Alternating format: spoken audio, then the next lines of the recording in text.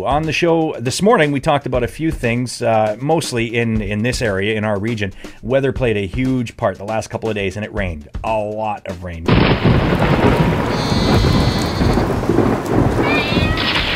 Yes, it rained a lot, so we have our Wild Country Golf Days. This is usually one of the finest golf courses we have in the region, offering $10 for 18 holes of golf in the name of the radio station. You just book in advance and say Wild Country sent you. That is postponed today. And then men's night over at Heart River Golf Course, another fine golf course, that is canceled tonight. So weather played a huge role.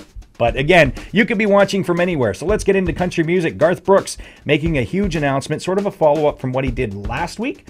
Garth Brooks is going to do a tour announcement. That's coming up at the end of the month, and he has new music. It's going to be coming out Monday or Tuesday. You'll probably, because of the internet, hear a snippet of it on Monday. It gets released to radio coming up on Tuesday. So Garth Brooks fans, you have a lot to look forward to. Uber has an interesting piece of technology they're trying to patent. They're tired of drunk people. They're going to come up with a technology where they can tell if you're drinking or not based on the way you are texting their service. So if you're drunk, they can send the appropriate driver. Good for you, Uber. Good thinking.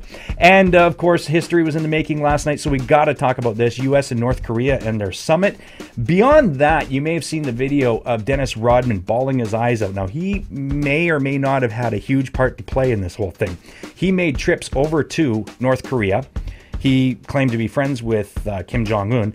If it's true, even a little bit, the question we were asking this morning is, what Canadian do you think would make a good arbitrator, middleman, peacemaker? And we had a ton of answers. Everything from Paul Brandt to Jan Arden to Ryan Reynolds. Oddly enough, nobody said Alex Trebeck. I was thinking Alex Trebeck. He could quiz people to death.